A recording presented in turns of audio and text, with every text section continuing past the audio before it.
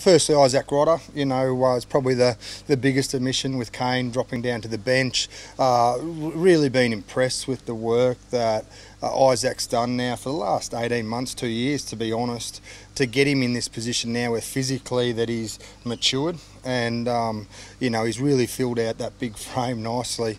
And you saw his performances against the Rebels, and then when he came on in particular against the Sharks, he's just got that youthfulness that doesn't care, wants to bash whatever he can, carry as hard as he can, does his set piece really well. So I just think that's the attitude we've got to take into this game.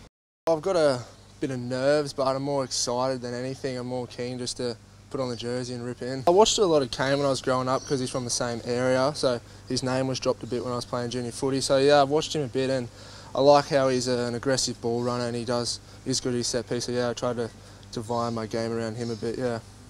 Perese, obviously, a player with immense potential.